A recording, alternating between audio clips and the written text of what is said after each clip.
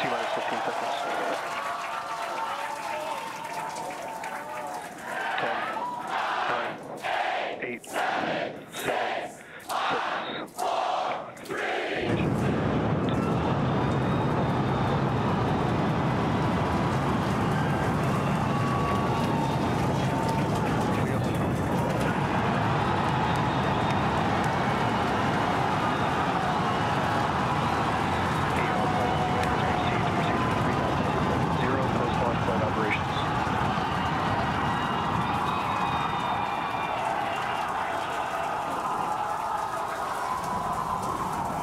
booster after chamber pressure is nominal.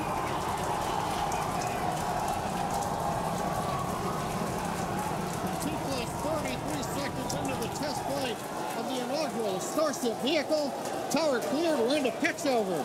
Propulsion reports first stage engines nominal. What a sight from the ground cameras at Starbase. We're flying at twice the thrust of the Saturn V heading to space. Acquisition of signal, surface proceed. We're throttled down and throttled back up. Going through the period of maximum aerodynamic pressure.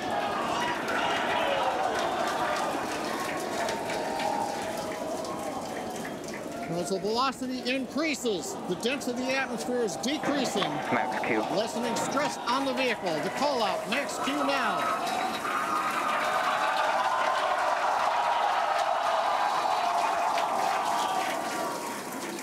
Continuing to watch the first stage as we head downrange.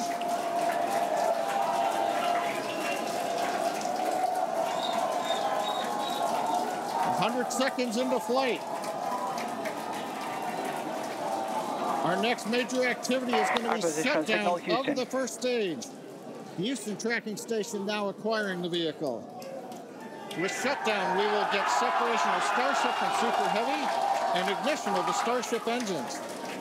When Starship separates, we light up 6 engines in a staggered sequence. If all goes well, those 6 engines will burn for almost 6.5 minutes. Onboard view from Starship.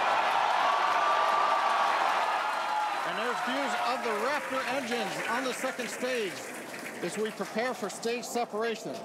Now after stage separation, the first stage will flip and begin a boost back maneuver for landing in the Gulf.